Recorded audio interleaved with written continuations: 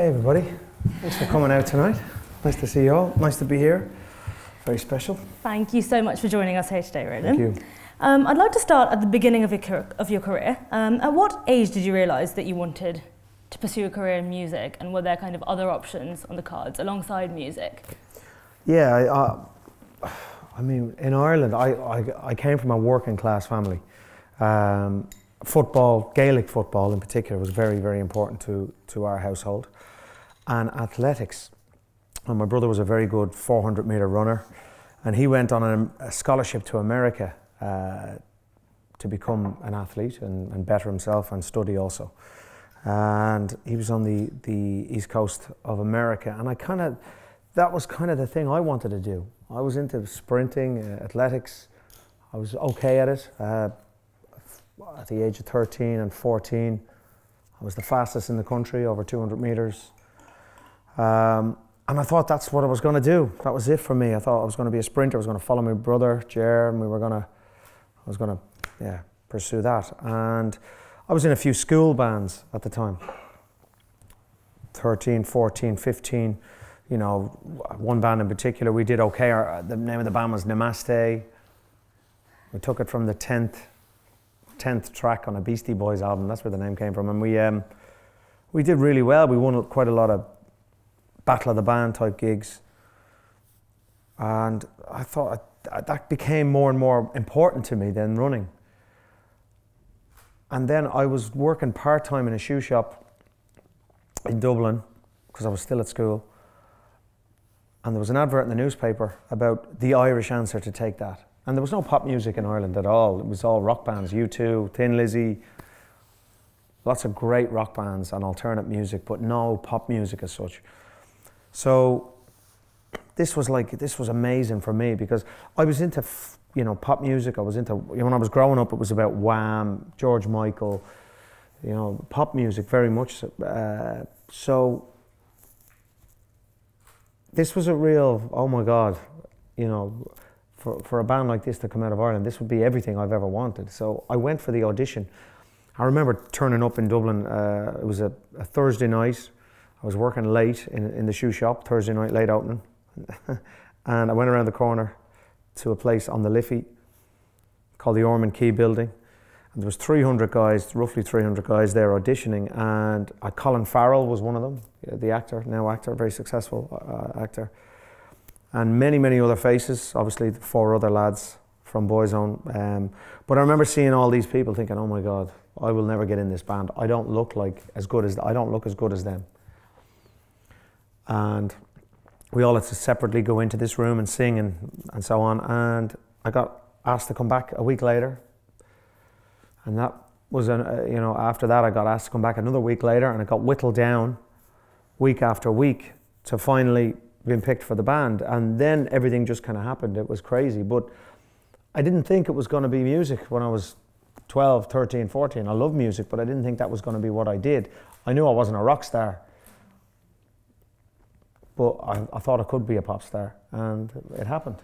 And did you think that any of the skills or any of the experiences from kind of athletics or working in the shoe shop, did any of those help you in your career? Well, I think working in the shoe shop, athletics didn't help me. I mean, it kept me, no, at all. Did nothing for me. But I guess the dealing with people, from a young age, I started working part-time at 14. My dad always believed in hard work. He trained football teams as well as other things, but he, for fun more than anything else, he would train the local football team, the GAA team, and he always believed that the lad who trained the hardest would get his game on a Sunday. And I think that kind of message was passed on to all of his children. We believed in hard work and graft, and it was that really, has driven me for, well, since I joined the band 26 years ago. So I would work part-time in a shoe shop, to make a few quid and work, on the time I had off. I think, that helped me a lot dealing with people. It was a rough part of town where the shoe shop was, a rough part of Dublin. Lads had come in out of their heads on heroin, you know, and they'd try and make deals with me. I remember this one guy used to come in all the time, and he used to wear glasses with no glass in them, and he'd be off his face, he'd be in scratching his face, all right man, what's happening? You know, you wouldn't steal those shoes from me. And I was shitting myself thinking this guy could stick a syringe in me. I'm 14 years of age. I was, you know, scared. But it kind of set me up for, you know, not him personally, but all of the experiences working in that shoe shop on the floor, dealing with people in Dublin. You know, the salt of the earth, brilliant people, helped me to be able to walk into that room and sing a song with confidence and talk to the people that were in the room. And then from there, you know, even though I was the youngest member of the band, I think I probably had one of the, you know, the oldest heads as such. Mm-hmm. And you said you joined Boyzone around the age of 16. Yeah. What was it like being thrown into this professional music career, straight into the spotlight after what you've described as quite humble working class beginnings? Was it a contrast you found difficult? Not really. The first year we travelled around Ireland in a beaten up old white transit van. And we did all the nightclubs in Ireland. We made about 60 quid a gig each. And we got everything thrown at us, cigarette butts, bottles of beer, pints thrown over us. The lads didn't want it, like being these Irish guys, they didn't want to have anything to do with this, because we were just turning up at a nightclub in the middle. So everyone was there having a good time, and all of a sudden this band would show up, this boy band, these lads, and dance and sing, and everyone would be laughing at us like, what? You know, who do these lads think they are? But the girls would all be jumping on stage wanting to hug us and kiss us. So the lads wouldn't be into any of this. They'd be like, who the fuck do they think they are? And they'd be trying to hit us. I remember one time up in the Glenties in the north of Ireland, in the middle of nowhere, one night of kicking off on stage, and Keith, who's one of the bigger lads in the band, picking me up in one arm and Stephen in the other, and running across the dance floor over to our dressing room, which was on the other side of the nightclub. And then us having to do a legger into the van, and lads beating, you know, trying to break the glass. It was rough. It was, yeah, you know, it was a baptism of fire. It was amazing. And I don't think a lot of boy bands and girl bands in the pop industry, especially with the opportunities today, like X Factors and so on, we didn't have any of that. We just kind of made it up as we went along. We didn't have anyone guide us. We didn't have any record company at the time. We didn't have any sort of management at the time. We had a management figure, but he didn't manage the band. He just would find nightclub gigs for us and send us off to do it. And then in the midst of all of this, a magazine in the UK called Smash Hits kind of got wind of this Irish pop group and invited us over to do what they call, well, the Smash Hits show on the road. It was this Smash Hits tour, and it travelled around the country, doing very large venues, arenas in the UK, everywhere. And we were the new act, the best show on the road. We went up against two other bands called Deuce and Optimistic. And the winning band of the three bands got to perform at the Docklands Arena on the Pole Winners Party, which was broadcast on ITV to millions around the country.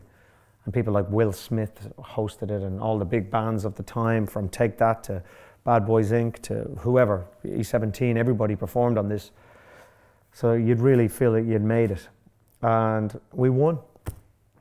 We bloody won it. And everything just fell into place then. We had an album out, a single out, Love Me For A Reason. Went number 2 in the UK charts a couple of months later, and it all began from there.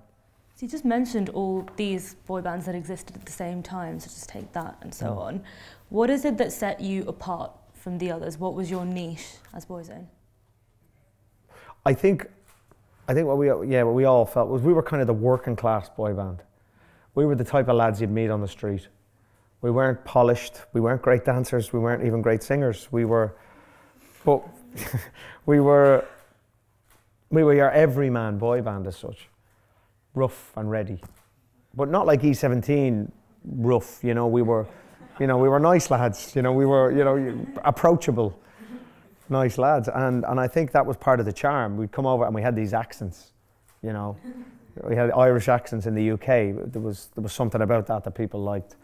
So when we were on Live and Kicking and all these different TV shows, there was a charm to that.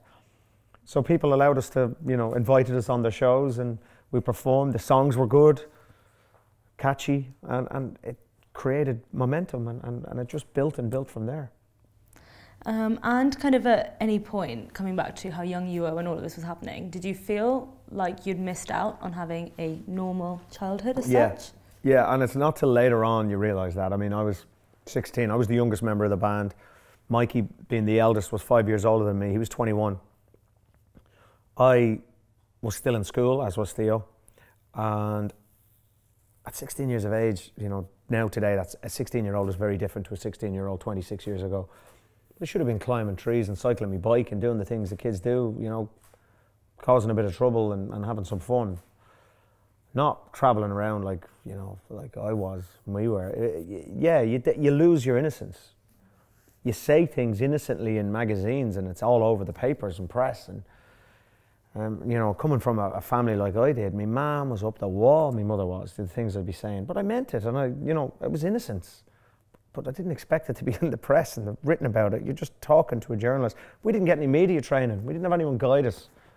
You know, other bands are all of that, the polished, they get the media training. Nowadays, everything is protected, which is great and important, and people get all that media training, which is really important. But, you know, we didn't. So all of our innocence, all of that was taken away because of, well, not all of our innocence, but some of our innocence was taken away because of that. Which is sad in a way, but hey, fucking what can you do? You can't go back. That's that. So stepping aside from kind of the Boyzone journey of your career, in 1999 you recorded a version of When You Say Nothing At All for Notting Hill, which kind of springboarded your solo career. Did you always intend to go solo? Not when I first joined the band. I wanted to be in a band. I wanted to be in Boyzone.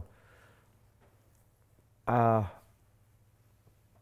I guess as time goes on and you're learning your craft, we learnt our craft as we went along. I mean, we didn't learn it and then join a band. We were every day, every time I went in the studio and every time I sang, I bettered myself and I learnt more about what I was capable of. I realized, you know, and you know, being in a band that you're put together. I didn't know the guys beforehand. And I took what I did very, very seriously. And sometimes you felt that maybe some people in the band didn't take it as seriously, and you become resentful. And you think, well, you know, we're all, you know, getting the same here. It's all, you know, but yet you're not given what I'm given. And I want to keep this going. I want to do better. I want to be better. You feel you can only go so far in that situation. So you have to change things. So an opportunity came along. I didn't plan this, but Richard Curtis was making Notting Hill, and he asked me to sing the song. He asked me, he didn't ask the band.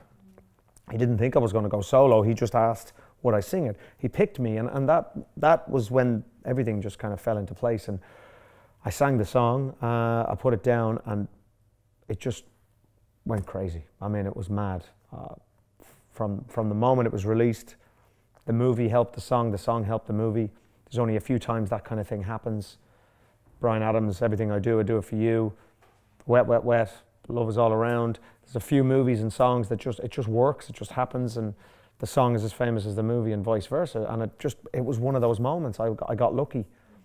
Richard is very, very good at finding those songs and placing them in the right places in the movies. So I got lucky, and it went crazy. And the record company then came to me and said, let's do an album. There was only ever one song, and then it became an album, and then 8 albums later, I think, or 9 or 10, I don't know how many records I've made since, 12 maybe. And was there anything you missed about being a part of a unit or a band? Yeah, you miss the camaraderie, the friendship. It's like being in, you know, I guess I never went, but I guess it's like being in university. The friends that you make and meet, and the friendships, the sense of humor, the bubble that, you know, as soon as you come back, it's still there. That magic is still there. That energy is still there. Being in Boyzone, and you know, we came back together in 2007, and we had, you know, we broke up in October this year. We finally said goodbye. But being in the band makes you young. So as soon as we came back in 2007, I felt like I was 17, 18 years of age again. That sense of humor was there, the camaraderie was there, the friendship was there, and even though we all had our own individual lives and things we were doing, as soon as we came back and we were all in that dressing room together, it was the same stupid jokes and the same sense of humor and the same, that same banter. It was amazing. Was there anything that had changed? Had your approach towards making music changed when you came back in 2007? Or? Well, it was funny because I came back with, the rest of the lads didn't make music like I did for those 7 years. So I came back as that guy, and they came back as those guys, and it was different. The level, the playing field had changed. And I had brought something that they never saw before from me to the table. So yeah, it had changed. It changed dramatically. Was that difficult to manage in terms? Yeah. At times it was. At times it was. Yeah. It was wonderful at times, but it was difficult. My favourite years in the band were 2007 to 2009. Stephen was alive. We were having a great time. It was a lot of fun. I wasn't trying to prove myself like I was in the 90s to the band and as my role in the band. I knew what my role was. I knew who I was. A kind of jockeying for position that you'd have in a band, that was gone for me. I'm not saying it wasn't there. It just wasn't there for me because I knew what I could do and what I could bring. So that helped me a lot. So I felt comfortable in my own skin.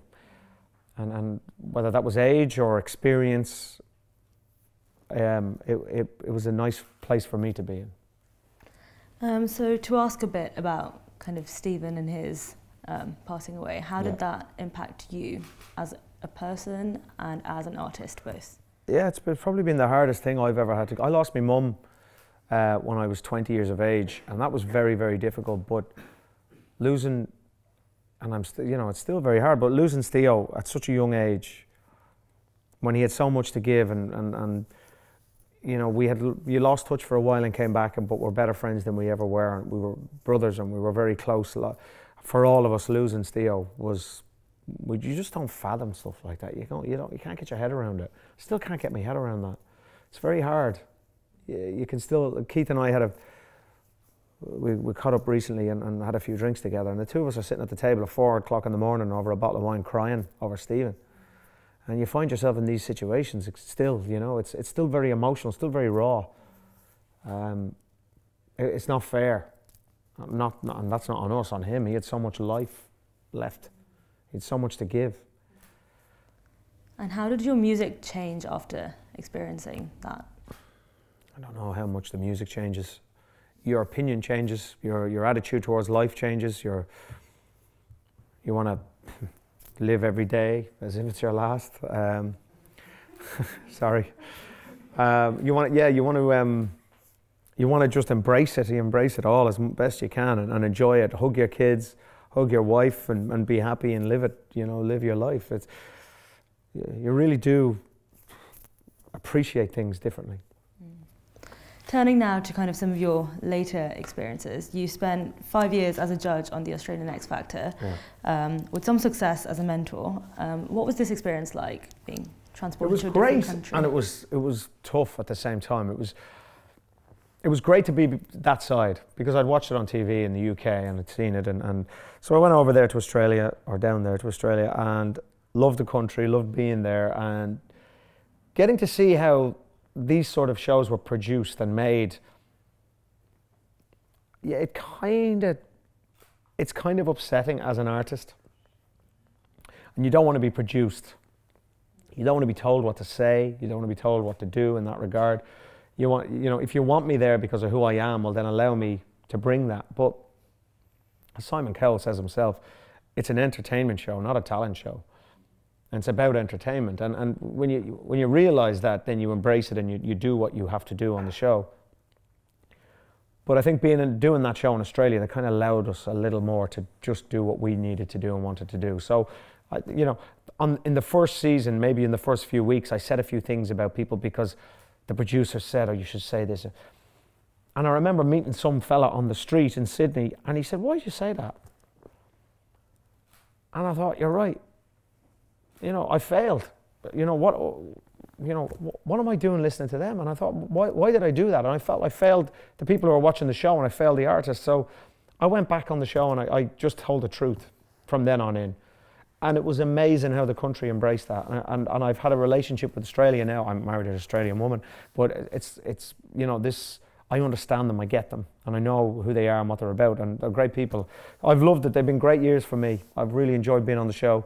I went and did a year on The Voice after that, after those 5 years in the UK, in Australia also. And it was yeah, it was just a different set of tools, I guess, a different set of rules, but the same thing.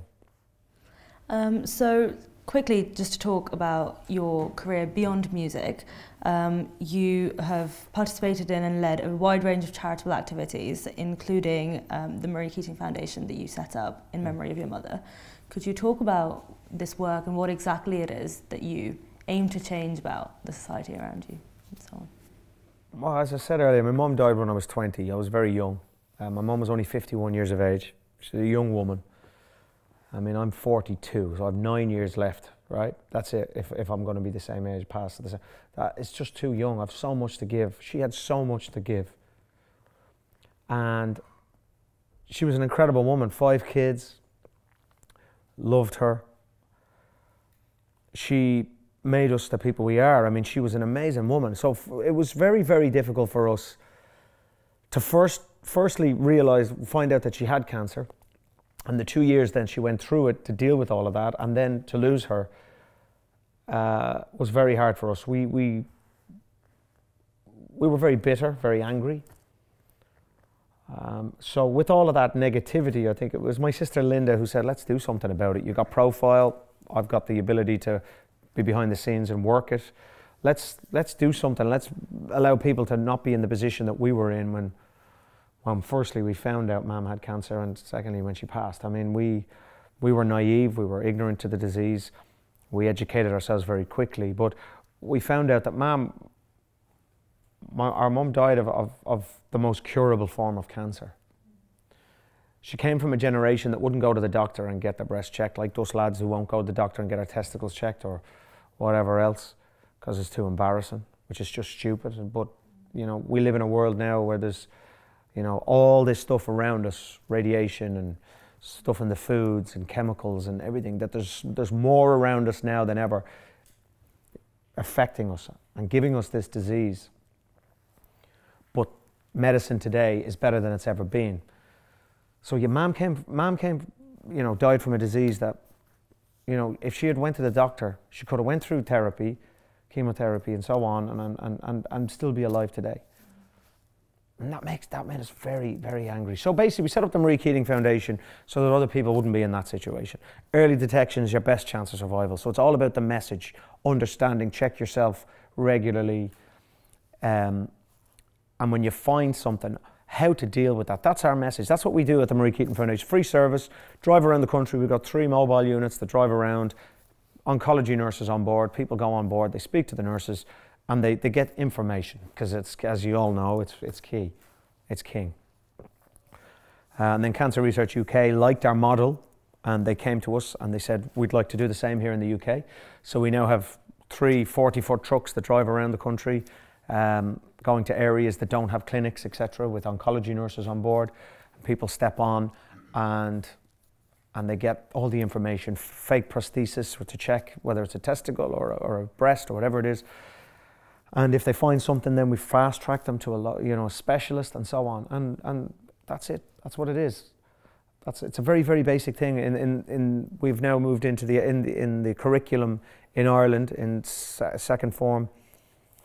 Teenagers are now learning about cancer through the Marie Keating Foundation. We give all the information, all the paperwork, everything in the schools, which is very, very proud as a family.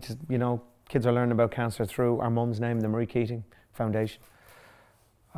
But it's still very sad, very difficult that we've got our ball in 2 weeks' time here in London, the Emeralds and Ivy Ball. We're continually fundraising, whatever it may be. Walking across Ireland or swimming across seas or whatever what we've done over the years. You've got to find ways to, 1, raise money to keep all of these things going, but 2, raise awareness.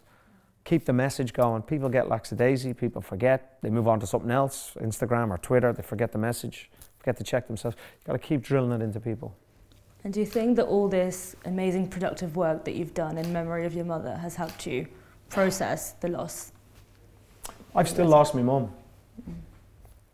And that's not fair, it's not right. But I'm not alone. There's millions of children and millions of parents who have lost children because of the disease. So I'm not the only one, but I'm somebody who has been able to use my position to help other people. So yeah, I guess I'm lucky to be able to do that, so that I can find some sort of solace, as whatever the word is, in you know, Mum's passing. Great. Just one final question from me before we take questions from the audience. What is it that the future holds for you? Is it more charity work, music? Yeah, I'm working on a new album right now, which is coming out in March. First single is out in February. It's a duet with a well-known female artist here in the UK. It's kind of a 20-year, I've been 20 years solo now, so I've re-recorded some of the old songs, which has been, it's actually amazing. I just did a vocal on When You Say Nothing at All, which is my oldest my oldest solo track. And I thought to myself, there's not a lot of people who get to go back and re-record their songs, and I have an opportunity to put them on a new album 20 odd years later. My voice has changed so much in 20 years. When I listen to that original recording of When You Say Nothing at All, it sounds like a different person. And I feel really lucky that I'm in a position I can go back into a beautiful studio with brilliant microphones, you know, and a great producer and engineer, Steve Lipson, who did it originally 20 years ago, and have the opportunity to do it again. I think it's a real privilege. It's really, it's an amazing position to be in. So I'm very excited for everyone to hear that, because I think I'm better now than I was back then. I hope I am. People might not like it, but I think I am. Yeah. Okay, so we can now take questions from the audience. If you have a question, put your hand up and a microphone should come straight to you. If we go to the hand in the third row in the navy jumper, please. If you could put your hand up again, and if you could stand up while asking your question, that'd be really good. Thank you. Hi. All right. So you said you thought you were going to be a sprinter. Yeah. And then you obviously got into this when you were 16, and you've got the charity and things like that now, but you've only ever known music. I was just wondering, if you had to choose, what else would you do? Like, not like if you lost it all, but if it never happens, what would you be doing? It's just scary, isn't it, when you think, you know, it's hard. All my brothers and sister, they emigrated to New York because there was no, unemployment was at an all-time high in Ireland at the time. And in the late 80s, there was this, you know, sadly, you know, this constant flow of young people moving to America to find opportunity. So they all moved to America. I was the only one after this big family, you know, 5 brothers and sisters at home. All of a sudden I was the only one left at home. And they all did well for themselves in New York. And I think I probably would have followed suit.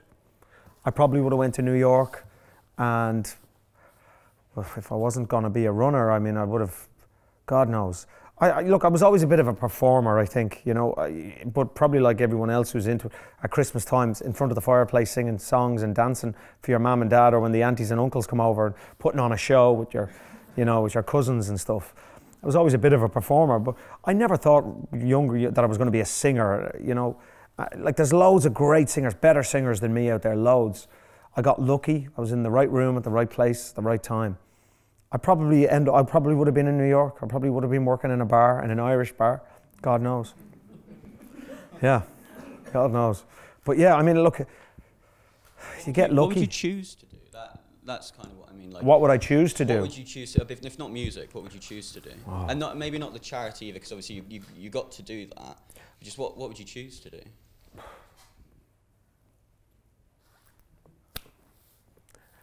I've never had to think about it. I don't know. I don't know what I would have chosen to do. I would have obviously finished school, because I left school in its last year, in my last year to join the band. I was given an ultimatum, the band or school. And of course I chose the band. I remember sitting with my mum saying, "Mum, can I leave?" She said, "Yeah, as long as you promise me if it fails, you go back." So I got lucky. I haven't had to go back yet.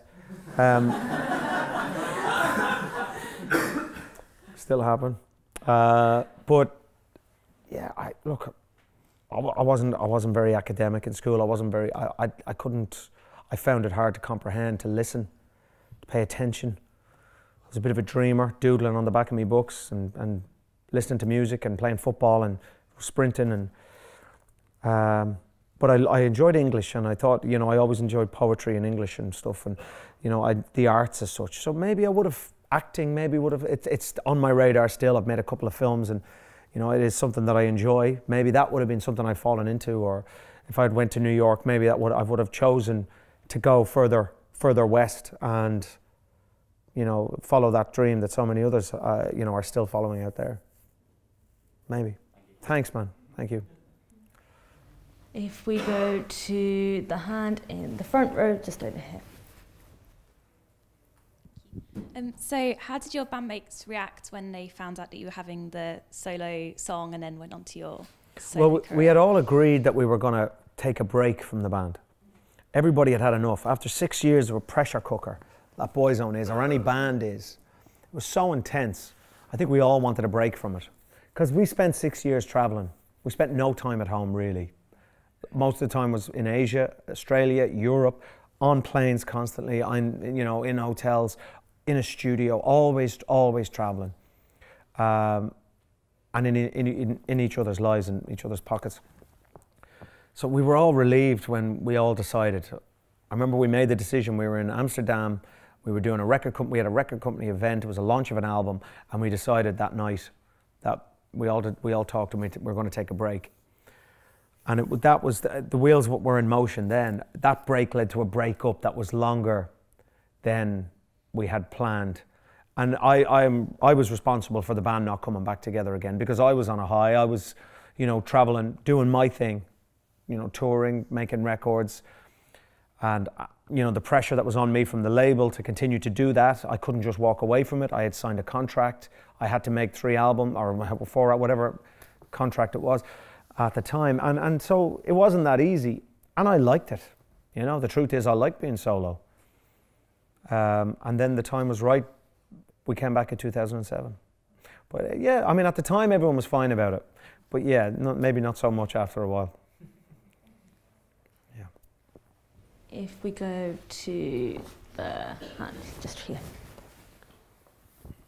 So thanks again for coming to speak to us this evening. Thank you. Just thinking back to your touring days, either solo or with the band, were there any cities or venues that really stick out for you that were like really memorable occasions for you to play? Yeah, there was a lot of moments. I mean, we were really blessed with the situations. You know, we started out on the Smash Hits tour, as I said, and I remember turning up in these arenas like Whitley Bay Ice Rink in the middle of nowhere, if you ask me. But I'm sure it isn't. But at the time when I was a kid, I felt a million miles away from home. I remember Ant and Dec, PJ and Duncan they were called at the time, were the big act because they were Newcastle boys. But Glasgow has always been a place.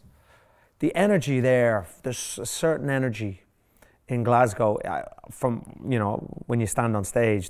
They're a bit crazy, I guess. And that's brilliant when you're in a room and you're on stage with these guys. They were amazing. They'd lift you, they'd carry you.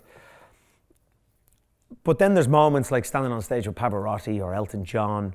You know, when I stood beside Pavarotti in Modena and sang those songs with him, I remember looking to my right thinking, how the hell did I get here? You know, it's crazy. I don't think he stands there and says, how the hell did I get here? You know, but I definitely felt I was, Jesus, this kid, working class kid from the wrong side of the tracks in Dublin, standing on stage in Italy, in Modena, with Pavarotti. I mean, what? It's mad. It was crazy. And then Madison Square Garden with Elton.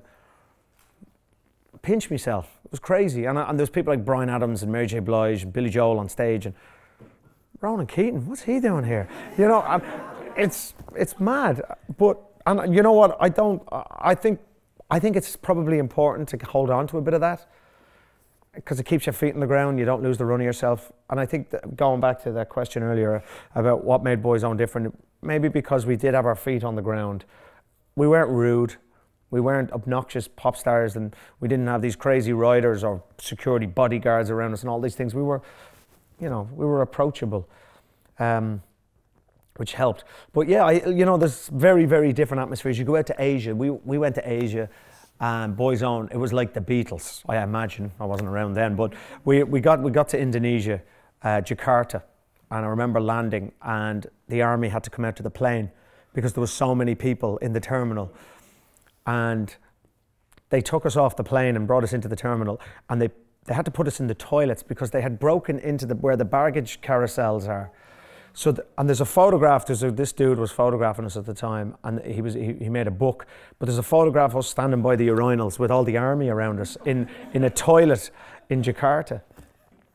And then we were escorted through, and it was actually scary because you fear for your life. Everybody's just, they're lovely and they're just trying to touch you or but you fear for your life. You think this could all go wrong at any moment.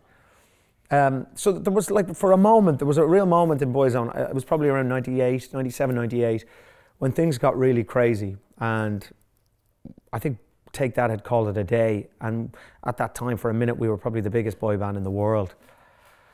No matter what, was this big #1 record everywhere. And it was pretty special to be part of that, to be part of all of that. But yet, the 5 of us were just doing our thing. We were the same 5 lads, just, you know, making it up as we went along. Yeah, it was a real moment. Yeah, thanks, man. If we go to then the grey jumper.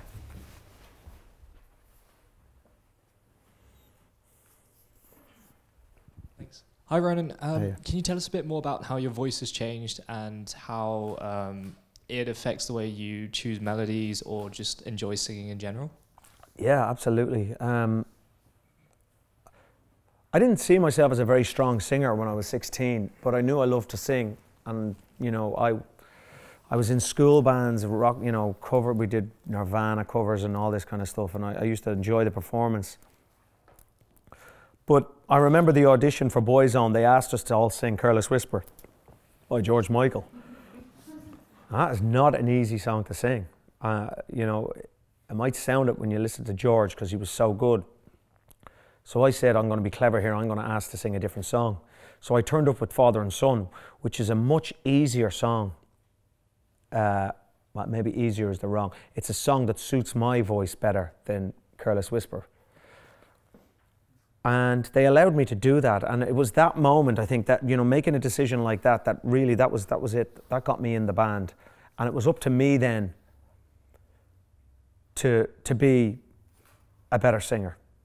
And the first time we went into the studio, we were with this producer. His name was Ian Levine. And we were all individually going in and out of the studio. And our then manager was a guy called Louis Walsh. Ian Levine said to him, "Get rid of the blonde one, he can't sing." And Louis said this to me, and rather than me get upset about it, and luckily Louis didn't throw me out of the band, but I thought to myself, I'm going to prove him wrong. And that was my moment. That was a defining moment in my career right there. Because I decided, yeah, okay, maybe he's right, so I have to be better. And I just tried to be the best singer I could be. And I'm not the best singer in the world, but I have characteristics in my voice that some people like, and it has allowed me to continue to do it. And I have worked on that constantly. The more you sing, the better you get. There's no doubt about that. And then opportunities along the way. I did a show called Once in the West End in London for 4 months. Never thought I would do a musical. That was always Stephen's thing. But it was this one show. I don't know if you've ever seen the film or the show in the West End, but it's magic. It's a play with these brilliant songs that you'd hear on the radio. It's not all that jazz hand musical stuff that I don't really, you know, do, or it's not my bag. So I loved it, and I thought, yeah, I'll do it. And it was also being produced by Barbara Broccoli, who makes James Bond, so I thought, Jesus, I better do it. I went and did that show, and I learned so much about myself as a singer, as a performer, in performing without microphones on a stage where you have to project. And I learned so much about myself as a singer in those 4 months. It was so brilliant. And I owe so much to that, to those 4 months. I loved every minute, every single performance. I bettered myself as a guitar player, as a singer, as a performer. But my voice has changed when I listen back to a nasally vocal when I was, you know, 17, 18, 19. I have tried to move away from that and better myself as a singer to today. And it was interesting doing the vocal for When You Say Nothing at All just this week and referencing the old one constantly, Steve would play me the old line and then I'd listen, or the old verse, and I'd listen. And then because I've sung When You Say Nothing at All thousands of times since that first performance, and I've changed melody lines and I've changed words, I've changed so much that I had to reference and listen to it. Because you make things your own as a singer. Over time you change. So yeah, it's been a real breath of fresh air, and I'm really looking forward to everybody else hearing my voice now on that song to how it was 20 years ago. I hope that answers your question. I went on a bit of a ramble there. Sorry. Thanks. If we go to the hand in the second row at the end.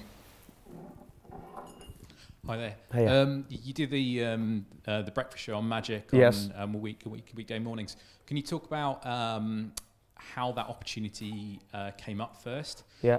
And then maybe a bit about how you balance that breakfast show commitment with other things that you do in your life, because clearly you have lots of other things going on. You've done shows from different parts of the world. Yeah.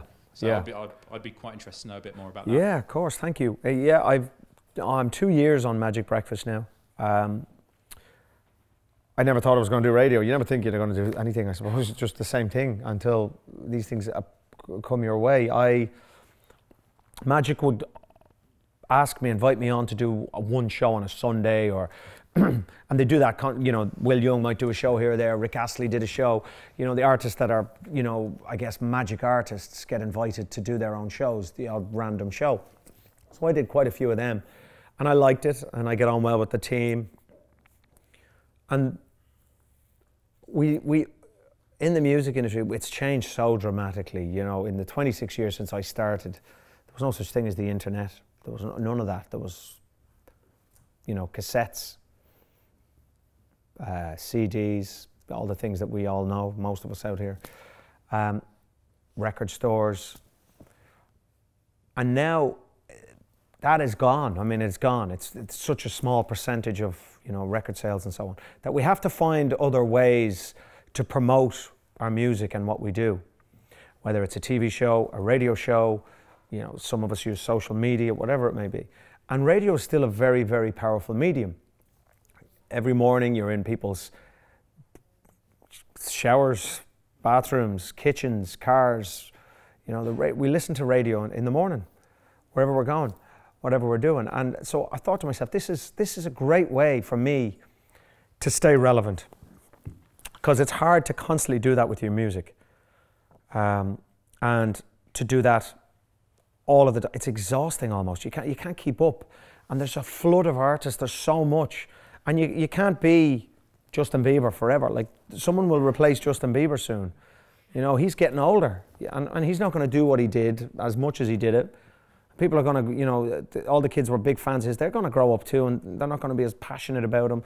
And then there'll be someone else, and those kids will lock on to those, to their favorite artists. So it's a cycle constantly. So I've kind of moved out of that area now, where it's, people run down the road after me and screaming my name. That doesn't happen anymore. So you've got to find other ways, to stay relevant and to stay in people's heads and hearts. So radio for me was a decision I made. I thought, this is what I'm going to do. And my management, these are conversations we had. This is a move we're going to make. We're going to do this, as well as make music. We're going to do radio. I love working on Magic. I love the people. I love the station. I love the everyone behind the scenes as well. They're a great bunch of people. They're good people. I like the music, my music, Boyzone's music, all the boy bands and girl bands that we play. It's my type of music. So it was a good fit. And it's been amazing. Our ratings have gone through the roof over the 2 years. More people are listening to Magic than they ever have before. And more people stop me on the street now and ask me about competitions we have on Magic than they do about the music, which is kind of weird, or whose voice is that in the, what envelope is the 100K in, or whatever it may be. It's madness, but yeah, so it works. And when it comes to a situation then where I have a record out, well, Magic, do what I need them to do, and I do what they need me to do. So it's a great relationship, and it works, and I enjoy it. I didn't think I'd be here 2 years later. I thought it was something I do for a small amount of time, and I enjoy it. I hate going to bed early. I hate getting up at 5 a.m. It's not nice, but once I'm on there, I love it. I bloody love it. And I travel a lot still, so You know, I do shows. I was on tour. We did China and Japan and across Asia. I did some shows from there, and it brings a different element to the show. It's fun. It's not always easy when the Wi-Fi's crap, and there's a delay, and it all goes a bit skew-if, but it works. It's kind of nice that I still have that, and in my head I'm still that artist and a performer, but yet I can come back and be a sidekick with Harriet or whatever, you know, whatever we do. So it's a lot of fun. I enjoy it, and I hope, you know, people enjoy listening to it too. I should say it's a fantastic show, by the way. Thanks, man. Thank you very much. I appreciate that. Thank you. Nice to hear. Great. Yes, just over there, in the second row. So third row. Hi. Are there any signs that your children are going to follow in your footsteps? Yeah, my daughter's, she's made a couple of films. Missy, my older daughter, 18, independent films. She's studying drama at the moment in London. She loves music, she plays guitar, she sings, she loves acting. I don't think she's found her feet exactly what she wants to do yet, but in the performing arts, I definitely believe Missy will do that. Jack loves his rugby, and my younger daughter loves horses, and then Cooper, who knows, he's 2. He's just driving me up the wall at the minute, but he's brilliant. He's a little performer, all right, that fella. So yeah, I mean, I think Missy will, and I would embrace that. If she wants to do it, yes, I'll guide her and help her. It is an amazing industry to be in, as long as you have people that are around you that will protect you. It's very dangerous, like any game, I guess. And there are pitfalls. There are a lot of not a lot of negatives, but a lot of positives in the game. So I think it is a wonderful industry to be in, but you've got to protect. You've got to be protected. Yeah, thank you. If we go to the hand, just right at the back. Yeah, man. Thanks very much for coming down today, Ronan. Thank you very much. Thanks. I was just going to ask you, so back when you were younger, you said that George Michael and Wham were big influences. Yeah. As you've kind of grown and been exposed to different things through the music industry, have your influences changed, or is there anything that you've kind of picked up along the way? Yeah, I mean, new artists have definitely come into the fold that I admire, from John Mayer or, Irish artists like, there's lots. I'm trying to pick one that, like, Damien Rice. They're artists that I admire and listen to a lot. But George's music still today is, the most important music in my life. I had just really admired him as a singer, as an artist, as a creative mind. He was incredible. We lost him too soon. He became a friend. I was very lucky to call him a friend, and we spent a lot of time together. I learned a lot from him. So I think from that, that made it even more so important, his music to me.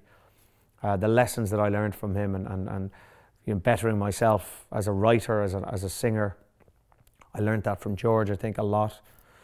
And he was a perfectionist. He was a perfectionist, and at times where I fail as a perfectionist, because we need to be, as artists, you need to go back to the drawing board over and over and over again. I learned from him that I need to push it more. Where I got lazy, he would teach me to push more, and be better, and go back and question it again and again and again. Still today I do it. I get lazy and I hear him, because that's what he did all the time. I think there's lots of great artists, loads. But sadly, you look now, and who's going to be the future Elton John or George Michael or Freddie Mercury or Bono? There's not a lot. The market's flooded with lots of good people, but not really great people. We have great artists like Ed Sheeran, but there's not many others like him. So it's kind of sad and scary. You wonder. Yeah, but he's still, it's still very important to me, George's music. And I love to listen to all the charts and everything that's going on musically. All the different singers, that come and go. But you can spot the ones that are going to last. Thanks, man. I think, unfortunately, that is all we have time for today. Okay, that's flown by. Yeah, I think it's, yeah. So, ladies and gentlemen, please join me in thanking. Thank you so much for coming out.